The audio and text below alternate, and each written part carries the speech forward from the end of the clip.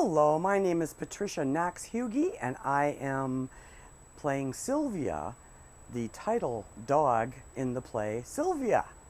And I really like dogs, cats more than dogs actually, but I used to have a dog named Sheena, and I named my Sylvia after Sheena, whom I loved. She was 16 years old when she died.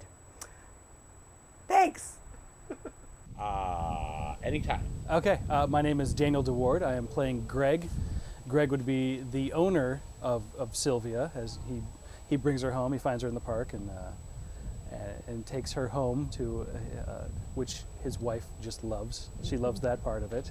And I guess my personal connection to this play, it's great to be playing a character who's not a lot like me.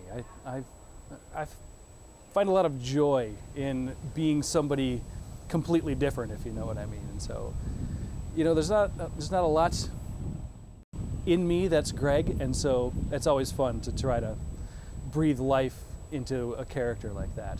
So I'm really happy to be here and to be doing this play. It's a good time. Hi, I'm Vicki Kavanaugh. I'm playing Kate in our second production of Sylvia.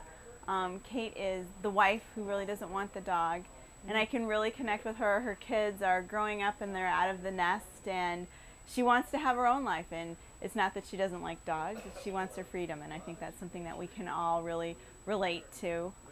And to me, it's a story of two people kind of drifting apart and being brought together by the dog, and it's really a wonderful love story. It's very funny, but it's also a love story, so it's one of my favorite roles I've ever played.